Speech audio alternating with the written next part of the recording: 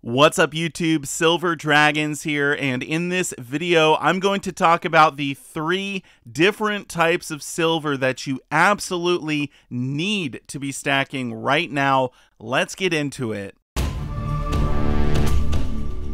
SD Bullion is giving away a monster box of 2024 Tree of Life silver coins. Sign up today at sdbullion.com/sweepstakes. Thank you so much for watching. I do sincerely appreciate it. If you want to learn more about investing in precious metals, or if you just want to watch awesome videos about gold and silver, make sure to subscribe to my YouTube channel. Okay, now before we get into these 3 essential types of physical silver that you need to be stacking, I just want to say silver has been recently doing very well. It's up over 20% in just 2 months. That's a $5+ gain in less than 60 days. Silver is starting to move. It's starting to move very fast, and this is actually bringing a lot of new people into the precious metals space.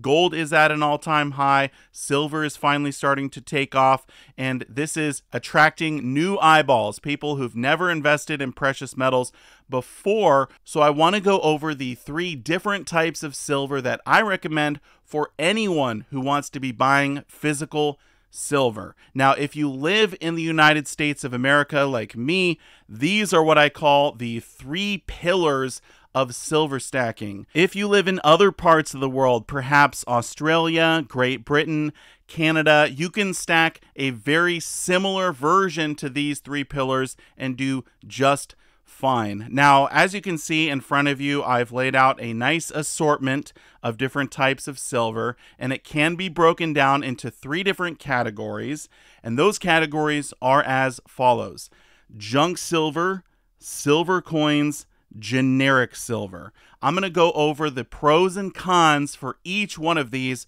but really, if you live in the USA, I think you should be stacking all 3. So let's start with junk silver. Now, I just did a video on junk silver, so I'm actually not going to do a deep dive into it. If you do want to watch that video, I'll put a link to it down below in the description. But essentially, when we talk about junk silver, or 90% silver, constitutional silver as it's sometimes referred to, you have your dimes, quarters, and half dollars that are older than 1965. So they have to be 1964 or older, and they will contain 90% silver and 10% copper. Now, the benefit to buying these coins is that they do follow the price of silver. So as silver goes up, these coins will become more valuable. The other benefit to buying these is they are small or fractional. They're less than an ounce. So if you ever need to barter with your silver, this would be a good thing to use for barter, because you can make smaller transactions.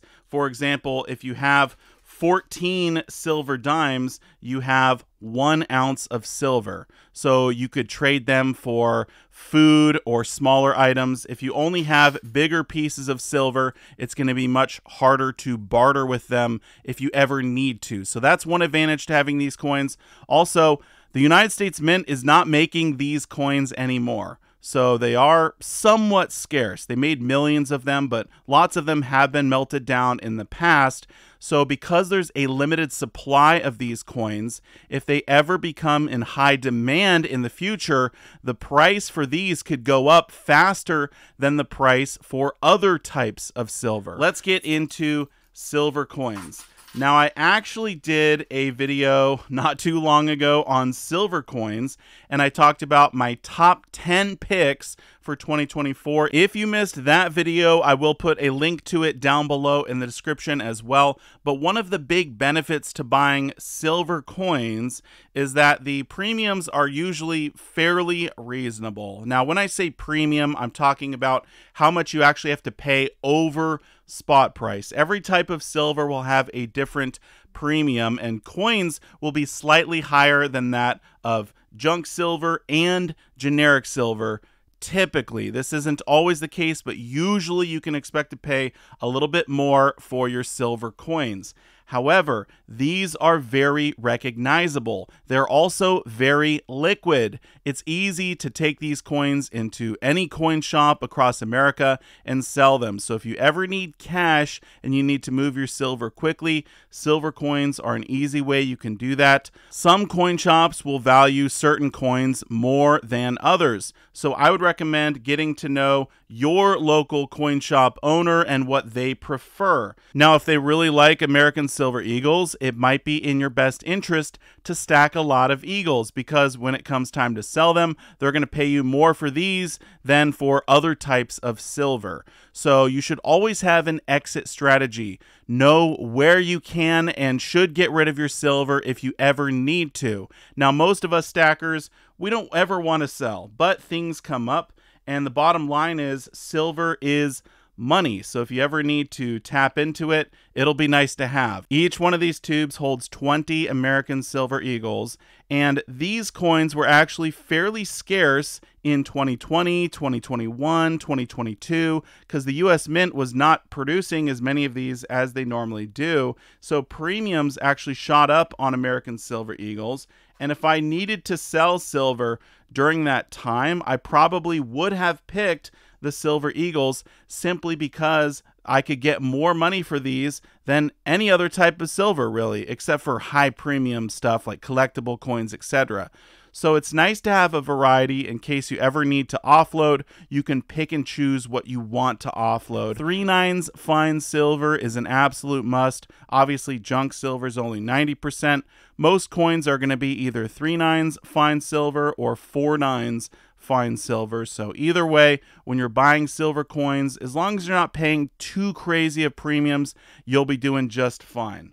Now we get to generic silver. Generic silver will usually be the cheapest silver that you can buy. This is an absolute must for anyone wanting to acquire physical silver, because when you pay the lowest premiums, you can simply get more silver for your money. Now, within generic silver, you really have two different categories. Those are your silver rounds and your silver bars. Silver rounds will typically be in the 1 ounce size. The most popular is the Buffalo round here, and there's different versions of the Buffalo round. Many different mints make them. They kind of look like coins, but they have no face value on them. So these aren't made by a government. They're not made by any sovereign nation. So these are just considered generic rounds, even though they look very similar to the coins. Now, the benefit to buying silver rounds is, well, they kind of look like silver coins. Silver rounds are also very trusted, very liquid, very easy to move,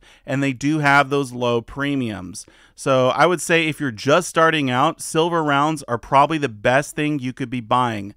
My first, call it 40 ounces of silver, were all silver rounds. This is all I was stacking. In fact, I was stacking them 1 ounce at a time, because that's all I could afford. So whenever I had 16 or 18 bucks back then, I would go down to the coin shop and pick up another silver round. That's a great way to be stacking, and really anyone can do that. Now, there are different types of silver rounds. For example, we have one of the Freedom rounds here from SD Bullion.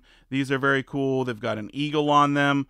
We also have cowboy rounds. I mean, there's all sorts of different ones. Here's another cool silver round. You can get a nice variety of them, different designs. They're very fun to stack, very fun to handle, so I highly recommend these. Also, silver bars. Silver bars are usually going to be the cheapest silver you can buy, because you can buy those larger sizes.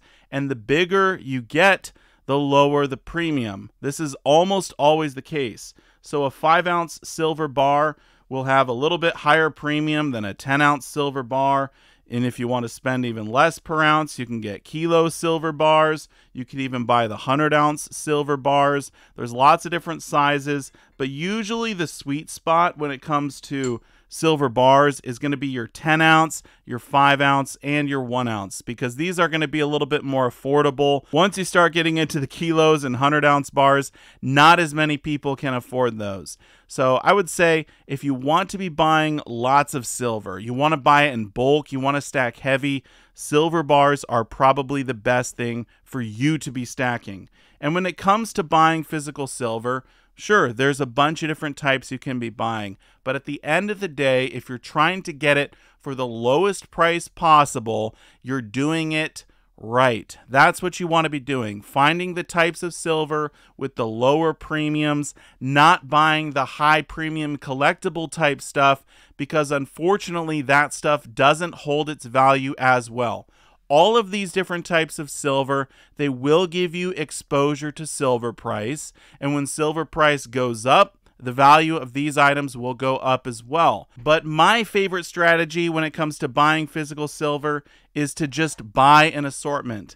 Buy a little bit of everything. Buy some junk silver, some silver coins, some generic silver. And again, when it comes time to sell, you can pick and choose what you want to offload. And if you never have to sell, that's great. More power to you. Stack as much of this as you can. You can pass it down to your kids, pass it down to your grandkids, teach them about real money and the importance of getting some wealth outside of the system, outside of the dollar, outside of the stock market, into something real and tangible that you can actually hold in your hand. So those are the 3 pillars of silver stacking. If you want to add anything to the conversation, definitely leave your comments down below. Thank you so much for watching, and I will see you all in my next one. Silver Dragons out.